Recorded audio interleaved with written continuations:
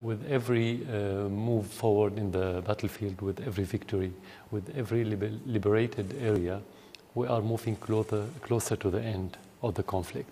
And I always say it, without external interference, it won't take more than a year to settle the situation in Syria.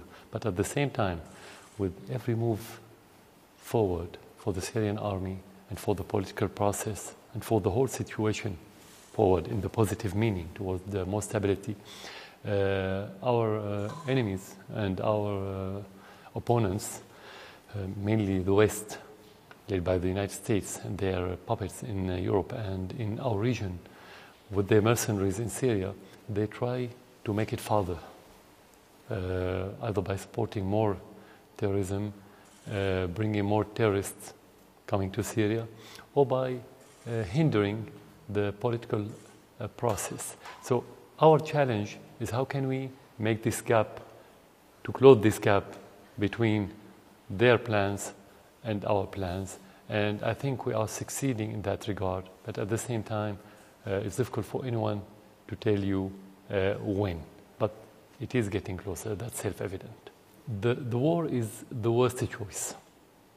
I think every Syrian agreed upon this fact. But sometimes you only have this choice, especially when you talk about factions like Al-Qaeda, like ISIS, like Al-Nusra, and the like-minded factions. Actually, most of them have the same ideology, Jaish Islam, Dahrar Sham, and so on. They're not ready for any dialogue. They don't have any political plan. They only have this dark ideological plan, is to be like any Al-Qaeda controlled area anywhere in this world. So the only option to deal with those factions is force.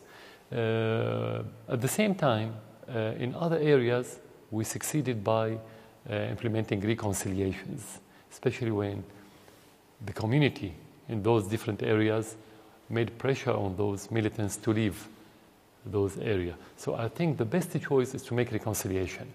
This is our plan.